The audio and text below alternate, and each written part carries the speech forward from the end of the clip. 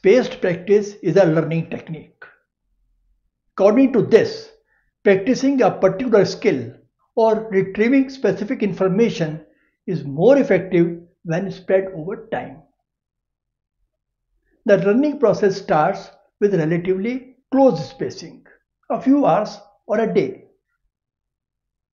As the learning advances, the intervals get systematically longer, to a few days. Studies prove that spaced practice helps people learn better and retain information longer than mass practice. Storing large amounts of new information in short periods is quite challenging for the brain. So, being in sync with the functioning of the human brain, spaced practice is an effective technique for learning.